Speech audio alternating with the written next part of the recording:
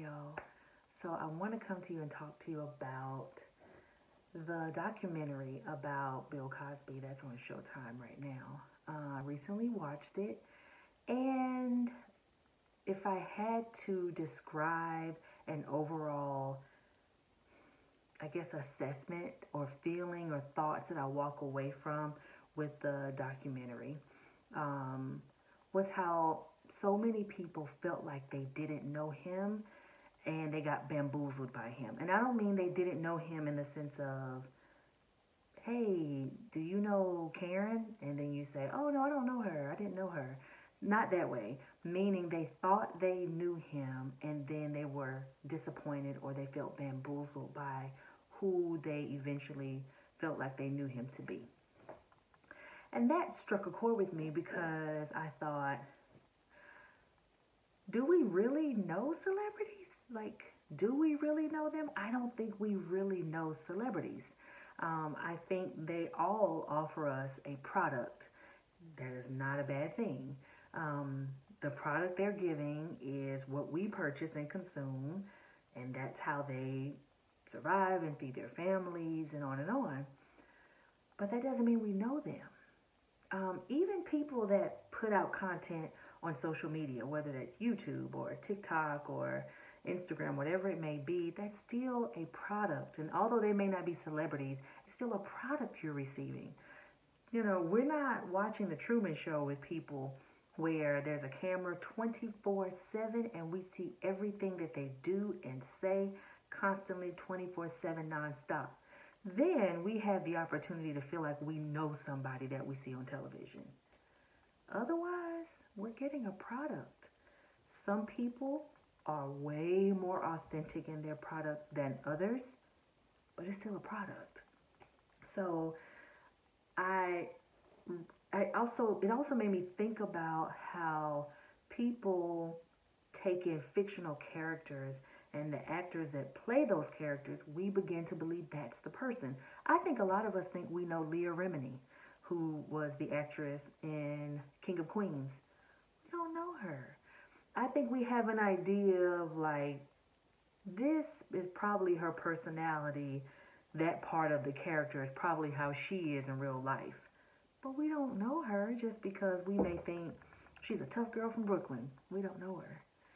In the same way, Heathcliff Huxtable was a character, and Bill Cosby brought himself to the character the same way Leah Remini would bring herself to a character. That still doesn't mean we know him. We don't know him. We know Heathcliff Huxtable, who is a really nice guy.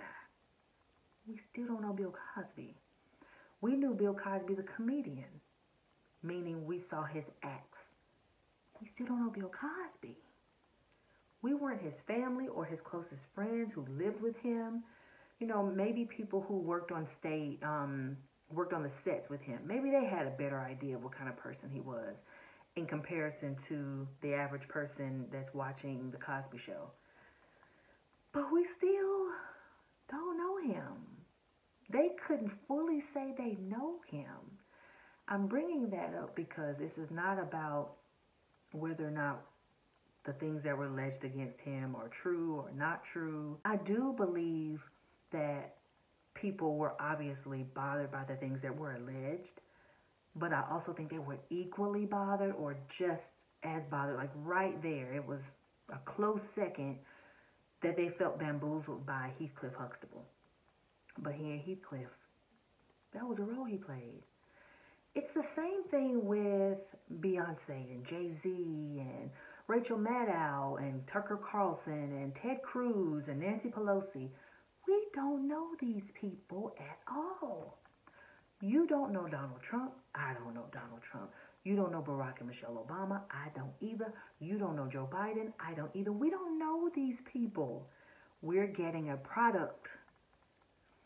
And the reason that we don't know them is not necessarily because they're shady. Why would we know them? We're not their friends. Beyonce has given us music and entertainment, period. Anything extra is just because you want extra. You're trying to see through it and think you got extra. You ain't got no extra. You don't know Beyonce. You don't know Jay-Z. You like his lyrics. You like that he maybe raps well or whatever you like about him. You don't know him. You know, the reason Jay-Z is doing all that for the NFL is because of this. You don't even know what's in his mind because he ain't said. And even if he say, you still don't know because people in public roles are always conscious of how they are being consumed by the public. That doesn't make them insincere, false, fake, or anything. It's what it is. It's what it is. And you may look at this person or that person and think, if it were me, I would handle things in this way. I would be this way. And maybe your way is the most authentic, enlightened way to be. And maybe if you were that successful and that much of a well-known celebrity, maybe you would handle it better. But as of right now, that's not your status. And you don't know them. So that's like what I just want to make sure we really, that I'm hoping that we all take away from this moment of conversation that I'm having with you right now on YouTube is that we don't know celebrities. We don't know actors because we like them in the roles they choose. And then you can take it a step further. When you think about your family members, okay, so we're going to use Karen again. You got a cousin Karen. You can say Kelly if you want to, if you prefer Kelly over Karen. You got a cousin Kelly. And Kelly could be unisex. So this is a girl or boy, it don't matter. Your cousin Kelly's on social media and they're posting. They got a nice following, whatever you think nice would be for a regular person. They have a nice following. They post. You know what's up. What's really going on in Kelly's life? What Kelly posted? Low-key, you lying, Kelly. But that's the product that Kelly is selling. Whether Kelly's a business person and trying to get people to consume what it is that they're selling, literally, or maybe it's just that social media and that's what you do on social media. You sell a product. Although the people that are seeing Kelly's social media page think XYZ about Kelly, you may know that ain't you. But that's the product they're selling. And I want to say that to say there are a lot of people in our lives, in regular everyday life, that we just really don't know. Like, just because you're related to somebody doesn't mean you know them. Like, I know you. You're my cousin. Your name is Kelly Marshawn Weeks. I just made up a name. You live at 123 Main Street in your town, USA. Whatever, but that doesn't mean I know you. I may know where you live. I know your phone number. I know your mama and your daddy's name. I have an idea of you, but I really haven't spent substantive time with you consistently ever or in years. In that case, I don't really know you. That's not an ugly thing to accept and understand that concept. I think it makes things healthier when we can really step back and say we don't really know people the way we think we do. And a part of what makes us feel like we know people is our judgment and also our stereotyping. And a part of the reason we do that is because we are looking for camaraderie. Human beings are tribal creatures in the same way, dogs like to be with dogs, cats roam with cats, I guess hamsters rock with hamsters, but humans like to be with their own groups. That's normal. It's really normal. We're in a modern society, though. So in a modern society, then there's a little less tribalism over smaller things. But what we're seeing is it doesn't matter how modern we get. Our primal human desires kind of stick around. So what that means is if I say to you, child, I've been bought by the blood of Jesus, then you may think that means she don't believe in trans rights, she don't believe in gay marriage, she voted for Trump, she watches Fox News. That's what someone would maybe come away thinking just because I said I've been bought by the blood of Jesus. Okay, so if I then say Black Lives Matter, oh, okay, she voted for Biden. She's progressive. Her best friend might be trans. Do you understand how we just make up things about people when what could be the case is someone could say, I'm bought by the blood of Jesus and I believe Black Lives Matter. You know, that they different thoughts that our society has decided are polar opposites can actually exist within one person. But because we're always looking for our tribe, we use little small things to decide who a person is. When again, we don't know these people. I'll give you an example. The other day, just recently where I live, they got rid of the mask mandates. And the majority of people, it's when we go out, it's still about the same, where the majority of the people had the masks on and a very small group don't. I mean, a very small group don't have them on. And I think it may be because people maybe don't know that the mask mandates are gone, or it still feels new and they're a little nervous about jumping out there. I think when it gets warm outside, the mask gonna be gone because people gonna be hot. So we're going in the store and I have mine on, and there's a woman coming out of the store going toward her car, and in her mind we're her comrades because she has on a mask, I have on a mask. And she says, it's a mixed bag in there. A bunch of people have them on and a bunch don't have the mask on.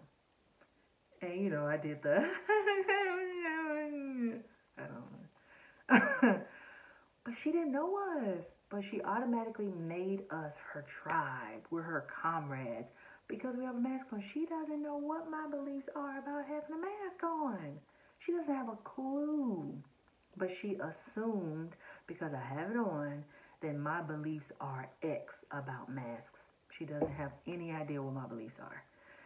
I'm bringing that up to simply say we don't know people the way we think we know them. We like to convince ourselves that we know people because it makes us feel safe. It makes us feel like I can predict what will probably happen if I can place this person in this category. And you honestly can't. And when you do that, you set yourself up for disappointment because you're trying to determine who a person is. Don't try to determine.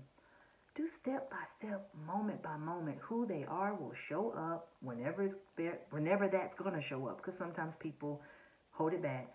But who they are will show up when it's time for it to show up, and you'll know who you're dealing with, and then you can respond accordingly.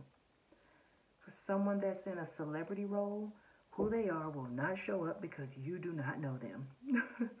If you're not in their personal everyday life, you don't know them. Beyonce's assistant could probably say she knows Beyonce. Not knows Beyonce as a friend. She would know her in an employee role, which limits her knowledge of who Beyonce really is because there's not an equal relationship there. But if somebody's going to say they maybe know Beyonce that's not Beyonce's friend or boo, it might be her assistant. But you and me, who just listen to the song and think that, you know, we her cousins, we don't know her. Nope. And we didn't know Bill Cosby. We did not get bamboozled by him. We didn't get bamboozled by him.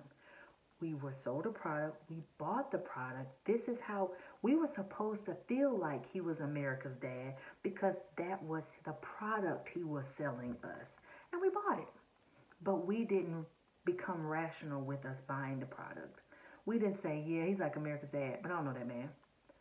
It made me think about there was a clip in the documentary where Seinfeld was being asked about, you can still watch his, meaning Bill Cosby's, you can still watch his work or listen to his body of work as a comedian. And Jerry Seinfeld said, yeah, I can. The interviewer is saying they can't separate Bill Cosby from Bill Cosby, the comedian, and what he did from his work. And Jerry Seinfeld is saying, you can? Well, I can. I think we are not able to separate the art from the artist, as an example, because I think we do buy into our beliefs about them. And if you think about it, we typically buy into celebrities as we automatically see them as really good people. Have you thought about that? It's very rare that we see a celebrity as not a good person until something maybe comes out about them that we don't agree with or that triggers us or that we don't like, whatever the case may be. It could be something egregious, and it's a good reason to say, Deuces. You have that right. Maybe for you it's like, I never felt like I knew Bill Cosby. But I think what he has been alleged to have done for me, I'm not interested in him. That's rational too. But for those of us that feel like, but I thought, I know you thought, but you don't know him. And the next celebrity that hits the news that's done something, you didn't know that one either. You didn't know the one before that, and you won't know the ones to come because you just don't know them. They're selling you a product. They're selling you wholesome, or they're selling you sex kitten, or they're selling you thug that's reformed and becomes a monk. Like, they're all selling you a product, and you buy what you want to buy, and it's okay. That doesn't mean you're getting bamboozled. You just have to stay rational in the thought that they are giving you a product. They're finding their place in the world where they can be successful. You are interested in it. You're purchasing whatever that may be. When I say purchasing, it could be you're purchasing music, or you're purchasing clothing, or you're watching the show, you're going to the concert, whatever it might be. You follow them and hit like on most things. You leave a comment. You share the information. You talk about them with somebody and argue the person down about how great they are. That's a part of purchasing and consuming the product. That's what's supposed to happen from their end. But let's not feel like we know them. They're not your brother, not your sister. You don't know these people at all. That's why they have publicists and all these different people around them to buffer the real them from the audience, because they want to make sure they stay on target with what product they are selling. Okay, that felt kind of long-winded, so when I edit this, I might cut some pieces out because I don't want the video to be too long.